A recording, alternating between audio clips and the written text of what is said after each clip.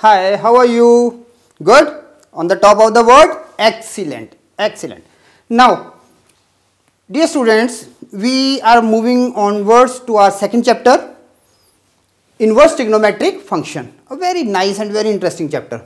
Now, I have written on the blackboard that what are the concepts, what are the things which we are going to do in this chapter. Contents, recap of previous chapter. Now, for doing this chapter, we want a recap for our first chapter, which we have done in class 12th, and a chapter done in class 11th. Okay.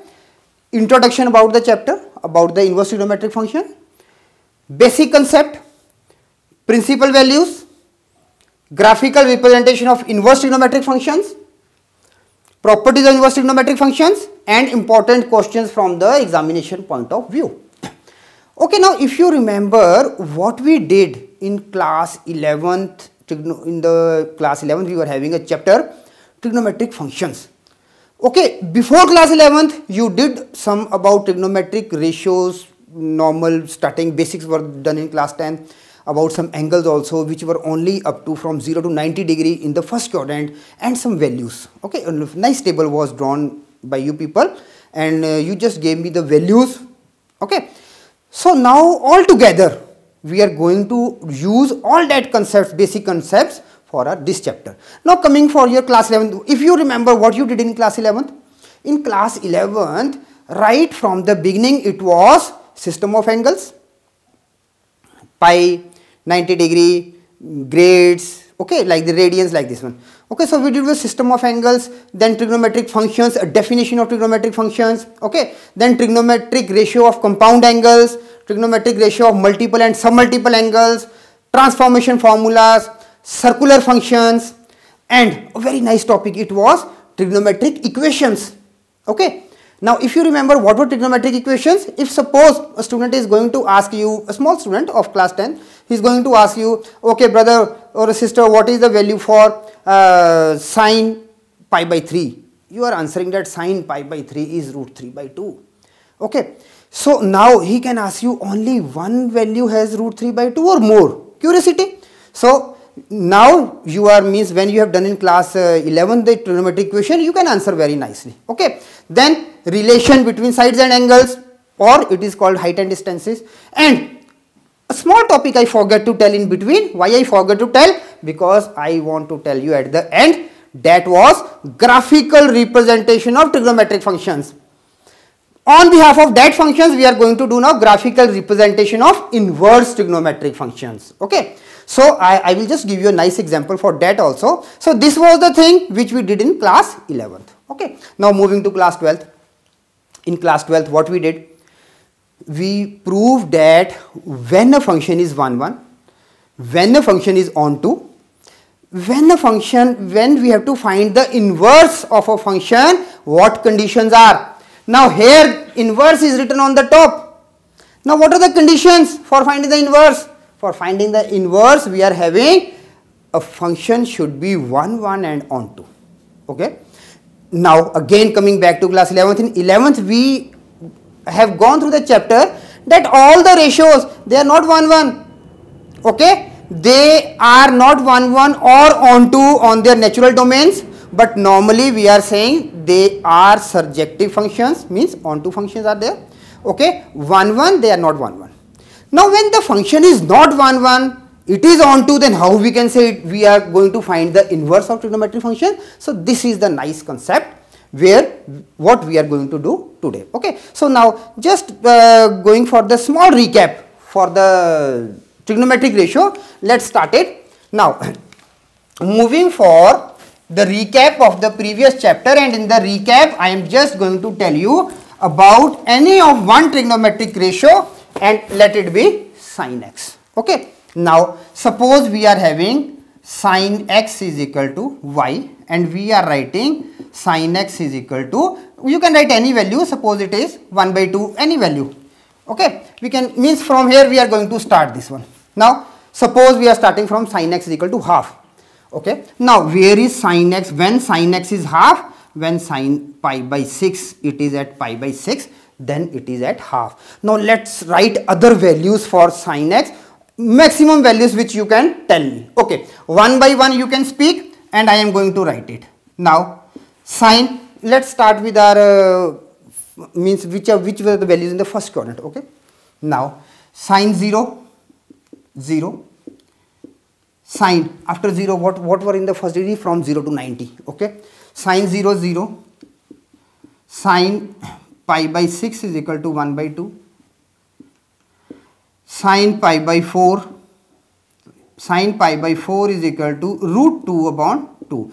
Nowadays you will be getting in every book it is written root 2 by 2, because normally what we were going through, it was 1 upon root 2. So in the denominator there should not be no surd. So after rationalization of 1 upon root 2 we are getting root 2 by 2. Okay, so try to write root 2 by 2. Then sine pi by 3 is equal to root 3 by 2, sine pi by 2 is equal to 1. Now this was the normal values which you have gone through class 10th. Okay, now let's write what you learned in class 11th. Now in 11th we were having many values, and now I am writing here, this was sine pi by 6 is equal to sine 5 pi by 6, both were 1 by 2. Okay, because in the second quadrant sine is positive. Now then sine 7 pi by 6 is equal to sine 11 pi by 6 is equal to minus 1 by 2 in the third and the fourth quadrant. Okay, then moving to different values. Okay, because I just want to show you whether it is 1 1 or not. Now we are having, you can say that sine, now minus pi by 2 is equal to minus 1, sine, I am just writing here, it is plus minus pi is equal to 0, sine plus minus 2 pi is equal to 0. So we can write number of values. Okay, so these are the all values what I have written here. Now a small recap for the one nice term was domain and range. Okay, domain and range. Now what is domain of a function? And function is what? Sin x. Okay, what is the domain of a function? It was given as minus infinity to infinity or set of all real numbers. Set of all real numbers. Okay, so this was a domain, and set of all real numbers is called R. Okay, what is range of a function? Now let's move for the range. Range of a function, it was closed interval minus 1 to 1. Okay, so domain and range, it was domain and range, and a nice diagram for that one was, suppose I am drawing here a graph of sin x. So this is infinity this side to minus infinity, and it is 1, and this is minus 1. Okay, so this was the graph, and now we are going to see a very nice graphs on the when we are doing graphical representation for inverse trigonometric function. So now basically this is the graph, it can move in this side also, this side also. So values, this is 1, I told you, from here it is 1, here it is minus 1. So all these values whatever we have written, if you are finding it algebraically, then they will not cross minus 1 and 1, never. Okay, so that's why range is minus 1 to 1 and domain is set of all the real numbers. Now let's start with a very nice Venn diagram. And one thing more, what we did in the horizontal test, in the horizontal test, if we are drawing a line horizontal to x-axis, then it cuts our graph in many points. So it means it is not 1 1. This is the first thing what we are going to do again. Okay, so now we have a lot of values, so many values we are having for our Venn diagram. So let's start it. Now we are having, suppose this is function fx and this is y. Okay, and function fx is what? Sin x. Now first part is always for domain. So our domain is from minus infinity to infinity and our range is from -1 to 1. Okay, so now let's start filling all these values. Okay, let's start it. It is for sin x. So now you can start from anywhere. Suppose we are starting from sin 0. Suppose here it is 0. Here it is, angle is 0, and here we are getting 0. We are at a 0. Okay, first value. Then moving for another value pi by 6 and 5 pi by 6. Now suppose pi by 6, this value is pi by 6 and 5 pi by 6. Okay, I will draw it separately. Pi by 6, for pi by 6 it is 1 by 2, 1 by 2. So this is pi by 6, 1 by 2. 5 pi by 6, 5 pi by 6, again 1 by 2. Okay, then we are having 7 pi by 6,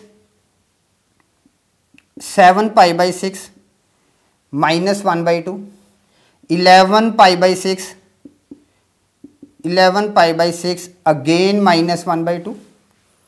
Okay, now after this put some other values also we can put it. For example, sin pi by 3, pi by 3, root 3 by 2.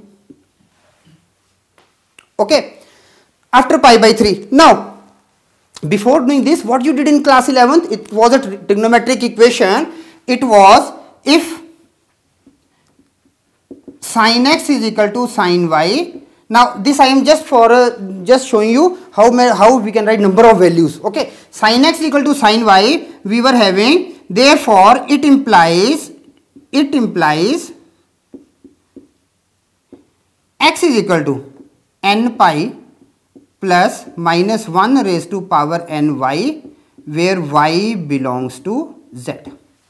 Okay, so when pi by 3 is root 3 by 2, now we can put here value of y, we can take it pi by 3 and we can start putting n as 1 minus 1, 2 minus 2, 3 minus 3. So you can get number of values for that part. Okay, so now we were having sin pi by 3 is root 3 by 2. Now so many values are there. Similarly we are having 1 by root 2. Okay, it is pi and 5 pi by 6. Now can we have, suppose n is 4, 4 pi plus minus 1 raised to power 4 into pi by 6. Y is pi by 6. Okay, so what the answer is we are having now? 4 pi plus pi by 6. Minus 1 raised to power 4 is even function. Okay, 4 pi plus pi by 6 is what? 25 pi by 6. So 25 pi by 6. We are having 25 pi by 6. So number of values are there for each range, okay. So now this value, what type of value is this? What type of graph is there? Sorry, what type of Venn diagram is there? This is many to one. Okay, many values to one value. Okay, this is from many to one. Now when it is from many to one, it is not 1 1. When it is not 1 1, then how we can find the inverse of sin x? This we are going to study for the next thing, that was in the introduction, little bit introduction, and then in the basic part. So let's move to the second content.